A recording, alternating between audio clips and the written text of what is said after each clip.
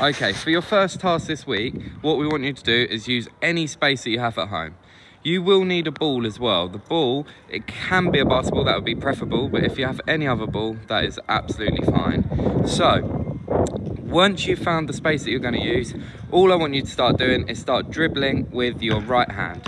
Moving around the space, just at your own pace, there's no worries, just go and get used to the bounce of the ball. Once you get comfortable, I want you to change the pace. You might increase this to just a jog. Still using the whole space that you've got, moving in different directions, just using your right hand. I also like you to change it to almost a sprint, fast run.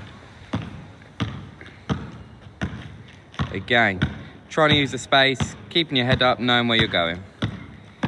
Once you've done this, I'd like you to try with the opposite hand. See if you can do your left hand. So you might need to take it back down to a walk. And if you get more confident, you can go to a jog. And again, even faster if you get that confidence. That's absolutely fine. But remember, it's just practice. The final part of this task is to try and alternate hands. So use both of your hands. Maybe when you're changing direction, you can use it to move the way in which you're going, and you can also try and take on defenders if you've got anyone else at home with you. That's your first task. Okay, so just a reminder of a rule once you're dribbling around. If a player stops and picks the ball up with two hands, at that point in a game, he must pass or shoot during that game.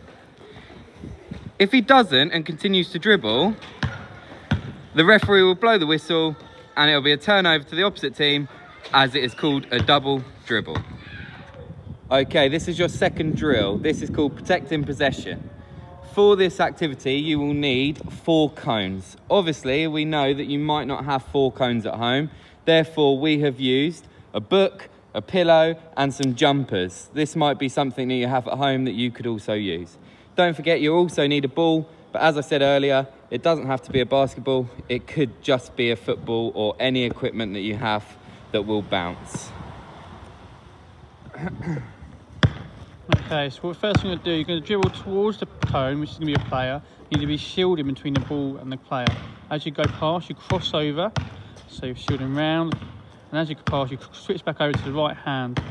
Go back to the corner, you're shielding the ball away from the cone, you're crossing over again. And you're driving around again, crossing over your feet again and the other hand.